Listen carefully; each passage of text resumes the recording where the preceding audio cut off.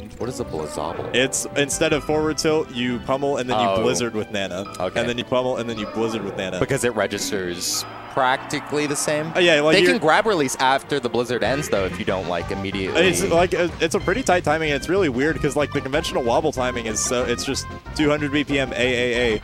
But with blizzobling, you have to switch between A and B, and it's a really different timing. Yeah. So like it's very possible, and they can't get frozen out of the grab. Yeah. But it's just very, very weird. And also, it's called blizzobling, which is just gross. Yeah.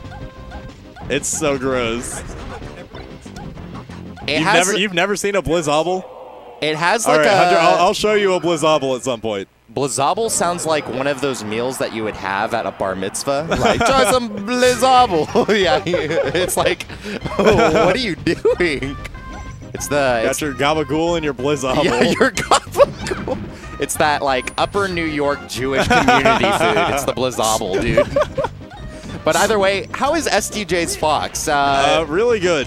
Is it really? Yeah, like it's last time he played Ham Yojo. He beat Ham Yojo with it. Oh. And like he's taken games from Ham Yojo before. He's like taken games from me and Mojo before. Like he has a very solid Fox. Yeah. Not near his Puff.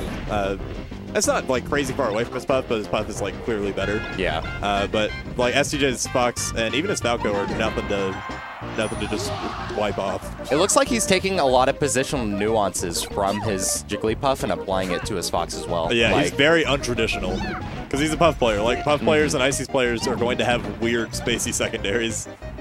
They're like I think one of the biggest things about characters that aren't top tier playing a Fox secondary is you're going to see that they're going to take a lot of the aspects that they find most broken about Fox and like try and work those in. Because it's the things that they find most broken on Fox in relation to what they found broken about Puff or like why they play Puff. So that's one of the big reasons that makes it so disorienting when playing.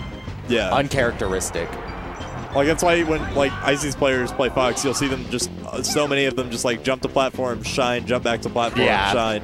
Because like that's super good against Icy's. And it's like so weird to watch it applied against other characters so deliberately. Yeah. And so consistently. It's really fun watching like floaty players like play fast secondaries. Yeah. And vice versa. It's really fun watching like Mojo play. Mojo's Peach is crazy. It's super good. I would assume so it's weird. like it's Mojo has a weird timing. Oh, that killed. And I think when watching him versus GP, how he waits certain scenarios out is like by the millisecond, it feels like. And that's the best way I can describe it because I want to say he's patient, but the amount of times that he plays neutral and the positioning that he takes isn't your traditional neutral like play. Yeah. Like he will take advantage by like watching you make a mistake in a millisecond. Yeah. And then and I like nothing about Mojo's playstyle. I don't think he knows what he's gonna do either. Yeah. He just like senses that something is a good thing to do and just goes for it as fast as he can. Exactly. Like when he sees his opening. And I think that's one of the big things that I would like to see from Mojo's Peach. But SDJ has tried.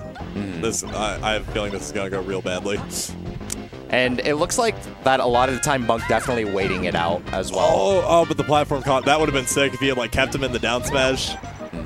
But yeah, like you don't really need the stitch in that situation. Throwing the stitch up, I also think confused. Confused SDJ. He was like, "Why did you just do that?" Because SDJ was starting to run in, so I think he was like about to start reacting. Then he saw that when it went up, and he was like, "Oh wait." Oh, missed out on that fair. And I played Bunk earlier in tournament, and it looks like he's so used to the fact, especially when playing against fastballers, a lot of people opting towards the platform on recovery that he'll always opt that fair towards. It's pretty safe, and a lot of his options seem like he'll choose the middle grounds for the option, and then it's reactable based on such movement. And also, like, the middle grounds that he goes for, if he misses them, he's not in a bad spot. Yeah. Like, if he misses that fair on a platform, Fox is on ledge. He can just back off. Exactly. It's not like if he covers ledge, then Fox goes high, and then Bunk's off stage trying to cover ledge while the Fox is just going down for a shine spike. He's already in a better position at that point. Yeah. Ooh. Also, SDJ went up. I'm not surprised. Yeah. Oh, I thought he was going to get a rest off of that. Yeah, it didn't look like Bunk had the best DI, but SDJ also didn't have the drift in. Yeah. So And also Bunk was at a pretty high percent, so it's going to be kind of hard to get it anyway. Ooh, got him out of the 69% with the umbrella. Very important. And working off your trades, especially when Puff lands on the platform here on Battlefield, is probably going to be the biggest success to Bunk's set. Great air dodge, but such a good grab on that though. Yeah. I was worried SDJ was going to try and go for a forward smash, and then that was just going to get shielded or spot dodged or something. But he had the awareness, he just grabbed because Peach is at 130. She's going to go really far off stage, and then you're Puff. Recognizing the position, I think macro is so important, especially when consisting of the aerial pressure that Peach and Jigglypuff both have to hold. Ooh. Oh, that's scary. Oh, what is that? I think that was supposed to be an up air. SDJ is so good at the positional mix-up, too. That's so sick. That was so scary. Oh, that's what he's going to kill. But yeah, like the up tilt, and then he rolled in, so he was just able to cover it with a dash tag. Exactly. Oh, the turnip. Oh, wait, that might have actually hurt him a little bit. Yeah. Low key. Being hit by that turnip actually didn't hurt SDJ's position at all. Yeah, it actually, like, it popped him up so he was already in the air. Yeah, so he could just back air afterwards. Yeah, and it sent Bunk off stage, which is what the back throw was going to do, but then SDJ was just a lagless instead of being in a back throw animation. I think one of the hardest parts, especially playing as Bunk, is making sure that you don't get caught in those scenarios. Because a lot of time your punishes actually help out Jigglypuff. Yeah. Because one of the big efforts and strengths of Jigglypuff is being in the air. So knocking them up is probably going to hurt you in the end if it's not big distance. If it's not going to send them far, like Nair. Yeah. Like those weak Nairs are super scary because like right there, Duncan just tried to fair out of it.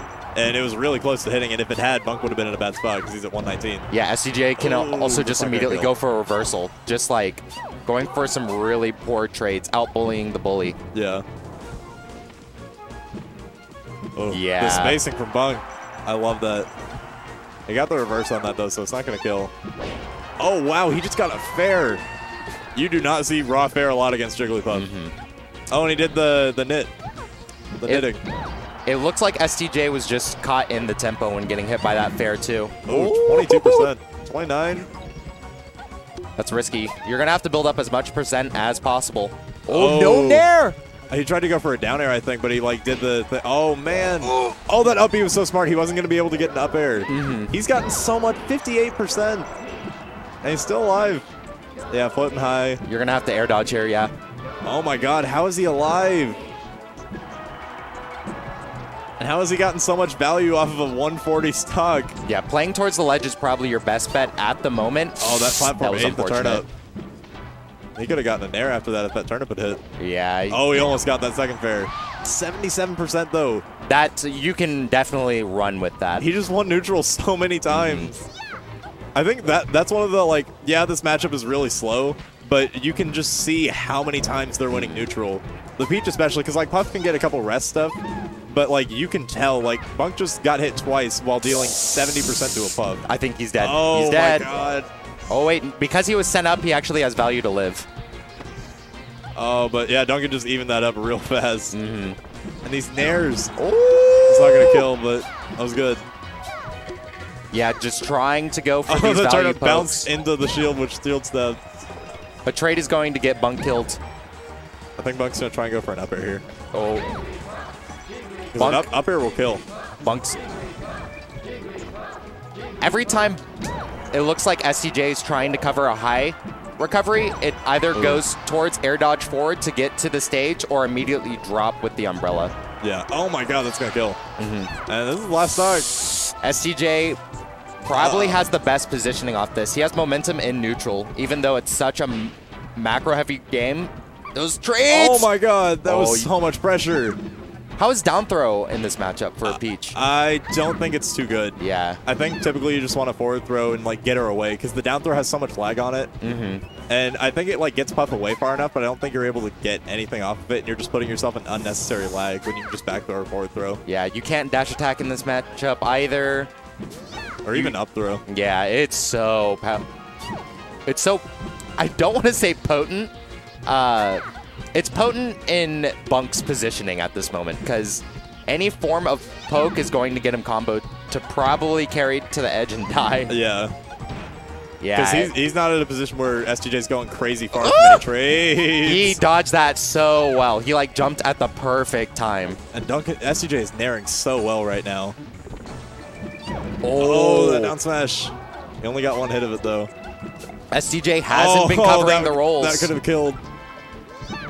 Oh, that's some risky bits. Man. Oh, man, this is so close. Thank God for plus on shield. Oh, he got the Mr. Saturn and he just threw it away. Oh, yeah, this is so scary. It's too risky to go for the Mr. Saturn right here. All right, oh my you're God. gonna have to bait it out. All right, he burned all of his jumps. Yeah, but he's going forward throw. He's going to float high. All right, we got to reverse. Oh, he went for the balsa. Oh, that's man, it. He got too greedy on that nair. Bunk went for that. I thought he was going to float high. He went for that balls to the wall fair. Yeah. Man, that was so close. At that point, especially with the high percent that SDJ's at, Bunk was just running out of time. Even though SDJ is at that high percent, it looks like Bunk is going to get, or SDJ is always going to get more of the value trades out of these combat. For sure. You have to get such a good nair or down smash in this matchup, or even like a lucky fair. Just make sure that you can call out his timing. Yeah, but like you can't count on that lucky fair. Yeah, exactly. You can't count on literally any of these. Yeah. That's what's so hard. Because like Puff can count on a lot in the neutral wins in this matchup. Peach, like you have to win like so many hard-fought neutral battles. It's not just that you have to win neutral a bunch; they are all hard-fought. You have to win neutral more than SDJ has to win neutral. Oh arguably. yeah, way more than SDJ has to win neutral. And then at that point, it's like SDJ has to make the punishes that he's getting count, and he is. Like his punish game when he's getting a good neutral opening is insane. It looks like SDJ isn't handling the float cancel aerial into immediate down smash. He's been hit by it 3 times now. Also, the roll in hasn't been covered. Oh my God, that nair reverse, that was so good. Super recently, but Bunk with the lead. And we're going to the fire transformation. Also, the last game was like 6 minutes long, so if they just wait out transformations, this could go to time. Yeah. And also, I think Bunk's going to go for a lot more up air. You got to stay there. Bunk has to stay here. Oh, that drill grab. Oh my God, he DI'd that horribly. I didn't think he was going to die from that. Yeah, I didn't either. He DI'd straight out. Bunk going for some risky bits. Value trades. Not anymore. Yeah, he's lost out so much on this transformation. One more. 3 back airs. He doesn't have a float. Oh, yeah. nice sneak, but he's at 95. Oh, that air dodge was so good. That was such a good air dodge. Yeah, but SDJ looks like he had it covered. If he just had it charged, he would have got him. Oh, tried to cover a roll away. Okay. Ooh, I like that fair jab. He didn't get greedy with the down smash. And it's turnip nair. It's good that SDJ is also light shielding the float cancel aerials, making sure that he gets that full shield coverage to cover his whole body. Oh my God, I'm really surprised that didn't kill. I'm also really surprised that it hit. Puff's head goes really far on that. Ooh, I think Bunk could have up-aired that. It doesn't look like SDJ is really changing in the rhythm, though. Especially with the positioning, but Bunk isn't either. Yeah, I mean, because, like, it's super close, so I don't think either of them really, like, have to change anything up. They just have to do what they're doing a little better. SDJ's so good at giving up his own positioning and then just getting center stage like it was nothing. Yeah. No, his just, like, placement, positioning mix-ups are insane. All right. And also that DI. That's the 4th time that SDJ has been hit by float cancel down smash. Yeah, I don't think, like, if you get stuck in your shield, it shield stabs Puff really well. Oh, and there's the up air. Up air kills Puff so early. That would have killed it like 110, especially on Stadium. Might have even killed it like 100 from the floor. So I think, like, with Stadium, Bunk's going to be up airing more. Oh, this isn't... Oh, he's dead. Yeah. The best positioning for him. I thought... Yeah, and then Puff's just invincible. You cannot touch Puff there. It's impossible. That's good to know. Like, if you see Puff starting to get up attack on there, just run. Yeah, I don't know the inner nuances. Oh God, get away from the rest. Yeah, you had the air dodge there. That was a great float cancel nair. Yeah. Oh, you're going for some risky bullying. You know what, though? If he gets rested down there, what's the issue? He, like, has such a good chance to get on a wall tech.